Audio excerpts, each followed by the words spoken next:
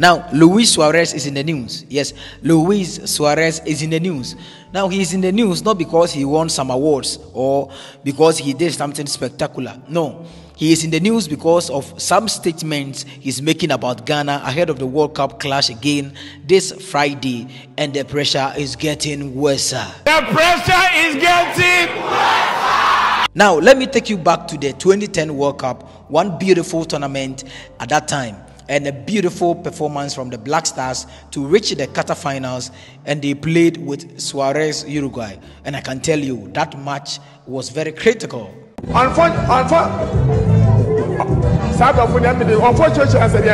Yes, and that match Ghana was on the edge of winning, but Suarez didn't make it happen as he turned himself a goalkeeper and removed the ball from the pool, and that was some tough moment.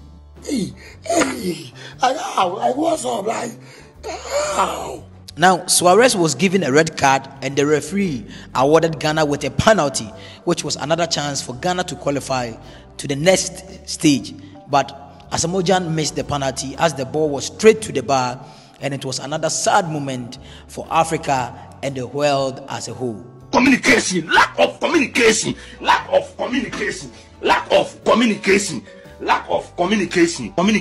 So now fast forward.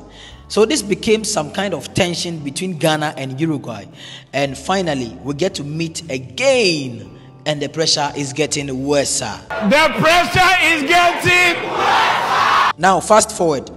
Luis Suarez in an interview was asked, people in Ghana consider him the devil himself and look forward to retiring him, and he said, the first time I don't apologize about that.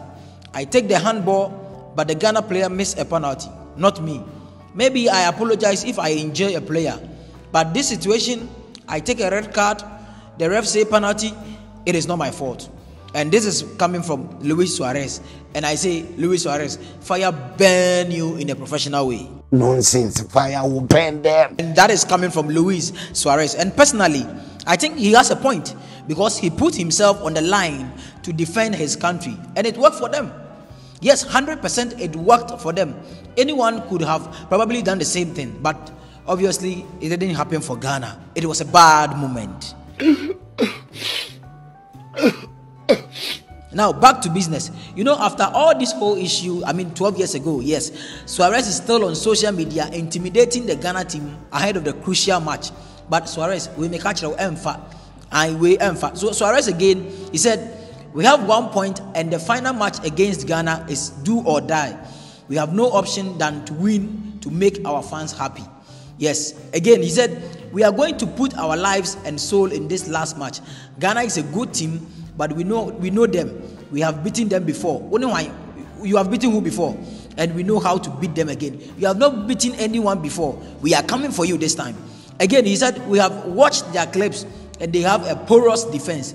We will utilize that to beat them. That is Suarez again, ahead of this crucial match. And then the pressure is getting worse. The pressure is getting worse. Now, after all this issue, you know, social media is awash with so many messages. People are saying, we are coming for you. This time is not like the other time. We are coming for Uruguay better this time. Now, in an interview, the Ghana coach Otuado was asked, what does this match mean to him? And this is what he said. The good thing is that at the end, if it's a draw, it's also good for us. But we want to win this game. I'm not too much thinking about revenge. For me, it's a normal game. Surely, I also was really sad 2010 when I watched the scene, and it was a big chance for Ghana to proceed to the next stage. But it's 12 years ago, and now it's a different match, a different approach also. So I don't see it, for me, it's not a revenge, and I'm not a person who's seeking for revenge. I'm a strong believer that if we don't seek for these revenges and all these things, sometimes we even get more blessings from God, and we try to do our best to win this match, and I think we are confident enough to know that we can beat them. Wait, let me share my opinion. Send this one to Coach Otuado. Yes, if this match doesn't matter to you, it matters a lot to Ghanaians. Please forward this message to Coach Otuado. Please, if this match doesn't matter to you, Coach, it matters a lot to Ghanaians. Yes, and we want a win. We want a margin win, a great win. We don't want draw. Please and please again, it doesn't matter if you don't see this one as a revenge. This is a revenge for Ghanaians. This is a revenge for Ghanaians. Win this match for Ghanaians, please. Yes, please, we need a win. If this doesn't look a revenge to you, it's a revenge for Ghanaians. Yes, this match is on our hearts, Coach Otuado.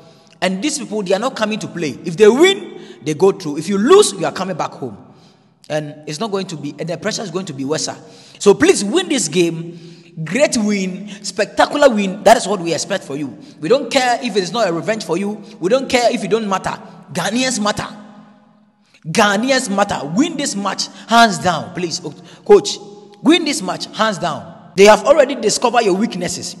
Work on your weaknesses and deliver for us, Coach. They say your defense is very porous, and that is something we have to talk about. Your defense is very porous. Work on that. That is your weakness.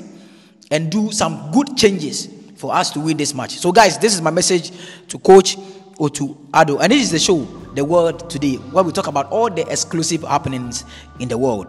And the name as usual is KWACIE, Kwesi Bismarck. And this is Bismarck Media. And guys, don't forget to leave your comment in the comment section, because you matter a lot. If you're not following us, follow us on all social media platforms for all the entertainment news.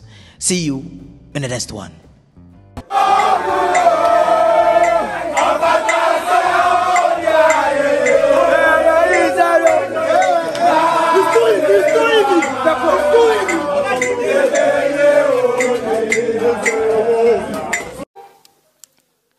Please subscribe, like, and share.